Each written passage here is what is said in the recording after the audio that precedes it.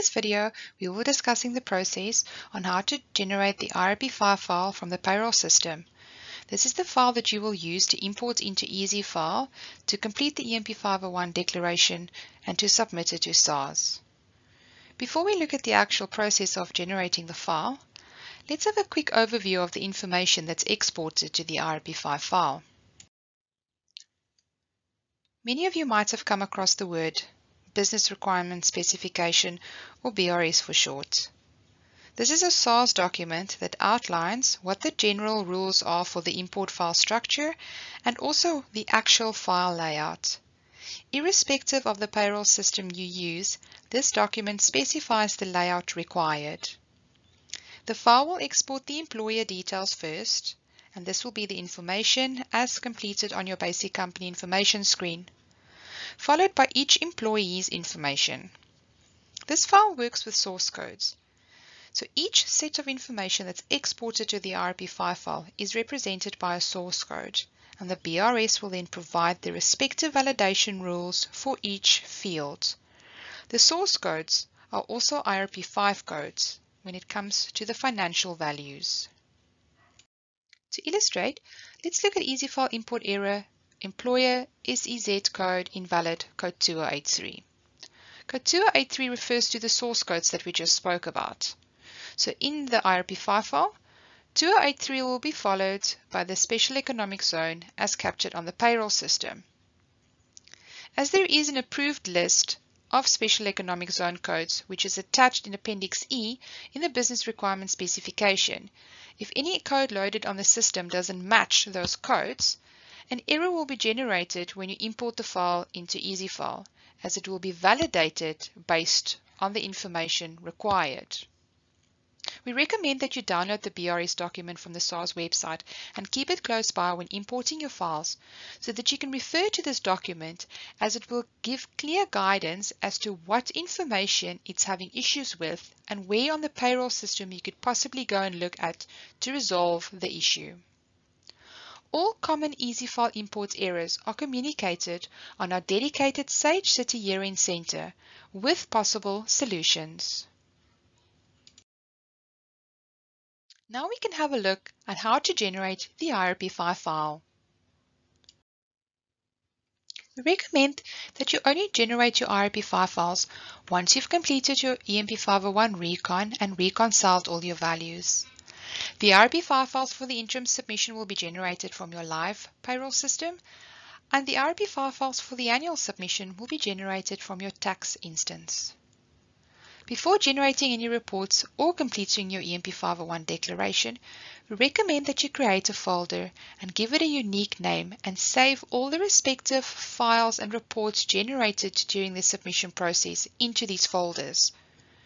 It will make it a lot easier for you to refer back to them should you have to locate a specific tax certificate for an employee, or in the instance where you might have to do a resubmission at a later stage. There is an option to generate a test and a live run. The process for these two runs are very similar, but we will highlight the differences as we move along.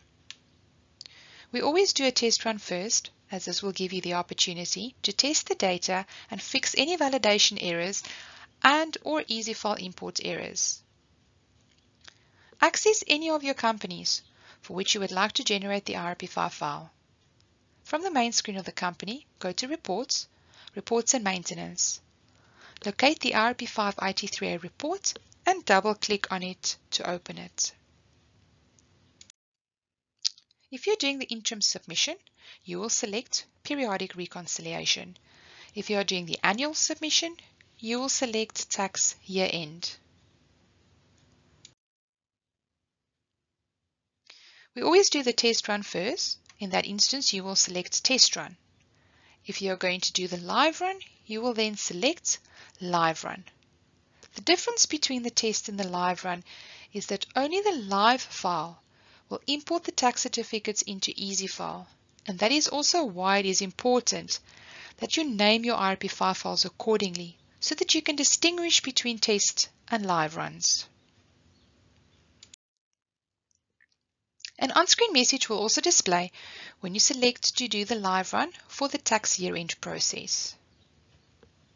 If you have multiple companies with the same pay-as-you-earn number, you can select to run this file for all of them, and all companies with the same pay-as-you-earn number will be listed, and simply click on them to include them in the run. Or you can do a run for each of those companies and then individually import them into EasyFile, and the values will all be totaled together. Once the applicable selections have been made, you can click on Continue. The mandatory employer information on the basic company information screen must be completed.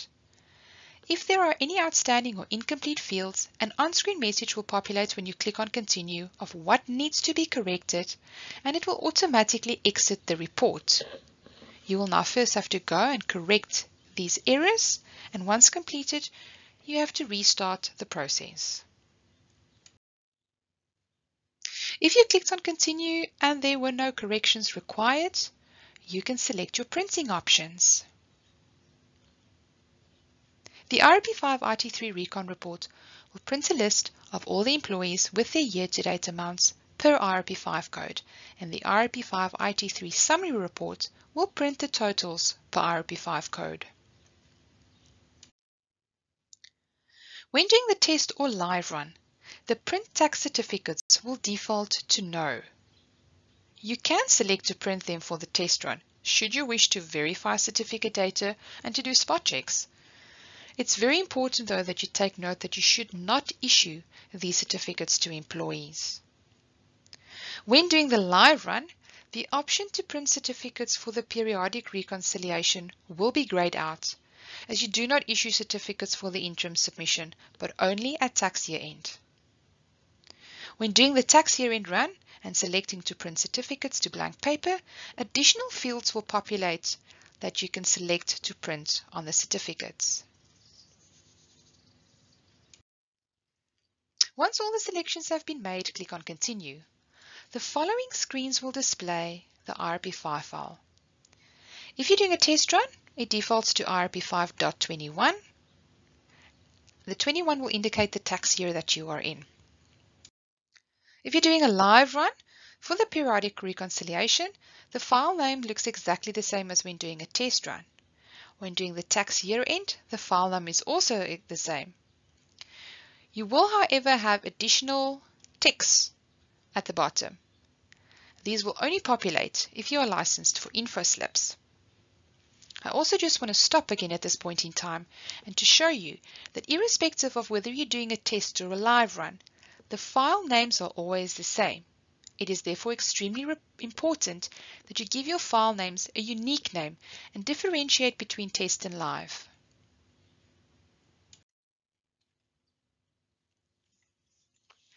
The IRP5 submission files will always default to IRP5.xx, where XX represents the current tax year.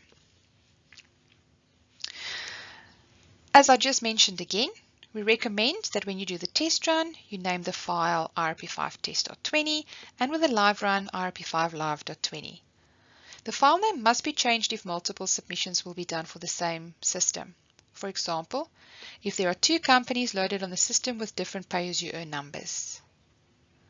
A submission file can only be created for one pay-as-you-earn number. Therefore, the first company IRP5 file can be named Company 1 IRP5.20, and the second company file name will be called Company 2 IRP5. This refers back to, doesn't matter which company you are in, the file name created will always be IRP5.21 or .20, so you have to give it a unique name. Also, do not use spaces or special characters in the file name.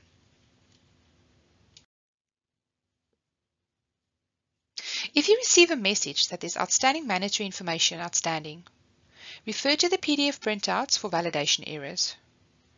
To resolve these errors, you can visit our dedicated Sage City Year-End Center for Sage Business Cloud Payroll Professional, as we have a page that outlines all the common IRP5 IT3A validation errors with possible solutions. Once all the outstanding information has been entered and corrected, the following message will display when the test run is successful.